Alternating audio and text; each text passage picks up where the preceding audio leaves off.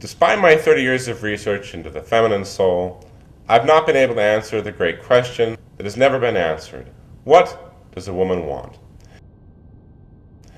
And despite the invention of the atom bomb, the internet, polyester, the iPod rave, it is curious that this, the most famous mystery, remains unanswered. Yes? You know, it seems to me as relevant and perhaps even more of a pressing question is, what does a man want? What does a man want? Really? That's the question? It's not as if I need to know what I want. I know what I want. I know what I don't want. It's not as if a man is really going to tell you the truth. They don't know. Men like to think they're all different, that they're all special. It seems like they all have crazy hearts, which they talk about a lot. They talk about being true to their hearts. They're like dogs with the headmasters. And in retrospect, I've spent most of my adult life studying this question. And everything I've learned by sleeping around. There was Patrice. Blue eyes. He was covered in tattoos.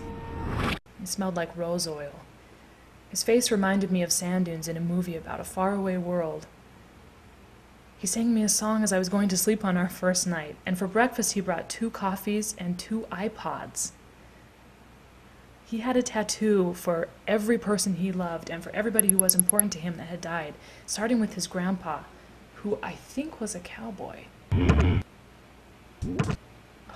What was up with those monogrammed towels?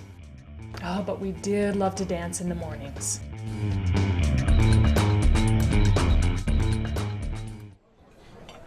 And then there was Yared. He was really attentive to his own needs. He would ask me to get his clothes out for him when I stayed at his house. The white shirt, the blue linen trousers, he would say. He loved Chinese food. He was a Taurus, and he always smelled like wine and cologne. When he kissed me, he liked to lick my teeth. He didn't talk much, but we had lots of sex. Lots of sex. That was all he wanted to talk about. Sort of in place of foreplay, I guess. He would say, "I don't like sleeping with easy women because I've slept with hundreds of them, and none of them are good in bed." Our last date was at a Chinese restaurant called the Red Door.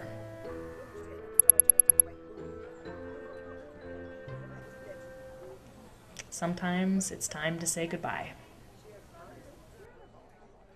The first night with Henry was pretty amazing. We drank so much wine. That's when he told me his whole life's philosophy was life is a Woody Allen movie. And then he started saying really dirty things, but saying them with his hands, like in a bad Jar Jar Binks accent. It was funny. He had really cold ears. His shoes always smelled like a Chinese restaurant. I liked him because he was happy, not ambitious, just happy. Joshy. He was sweet and small and nice. Really talented in that sort of completely skilled in a self-assured but offhanded way. He was really good at cleaning my house, which he would do sometimes when I would sleep, and he was really interested in showering while I was in the bathroom talking with him. He was a Virgo, obviously. I used to cut his hair in the kitchen. He would sit on a low seat with his head in my lap, like a cat, and I would hold it, cutting off what seemed right. It made for a funny haircut, but it was really sweet. I think he was gay. I guess I could be. This is Julie, and she really caught my eye, and my hand one night at a party. I was standing in line for the bathroom, and all of a sudden this arm came out and pulled me in. And I was like, "What's going on?" And she said, "Shh, just wait and see." But the weird thing is, when I saw her around town, she acted like she didn't even know me.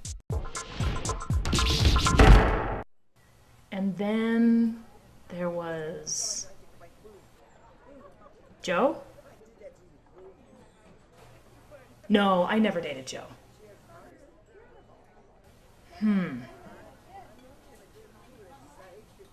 Oh, it was Charles. Cocky, slightly mean, aggressive, passionate but loud, liked dogs, Rottweilers and hounds only. He was from New York and acted like I was stupid because I wasn't as fast as he was. But the fact is, he wasn't fast. He was just thoughtless and impetuous. He talked and talked and talked. Even when I couldn't hear a word he said, he didn't seem to notice that I wasn't listening. He just kept talking and talking. On our first date, he said, "Your house is going to look so nice with my furniture in your living room." Just like that. No art about it or anything.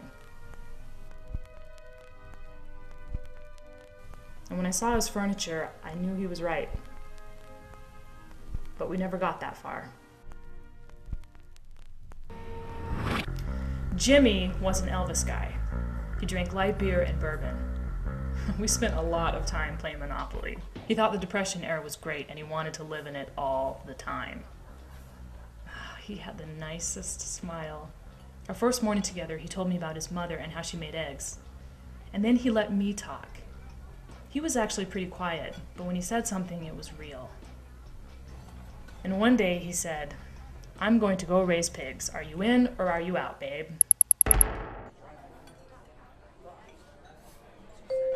So, the question isn't, what does a man want, or what does a woman want? The question is, what do I want?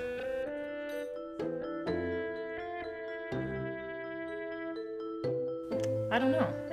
I don't know. I don't know. I don't know. I don't know. I don't know. I don't know. I don't know.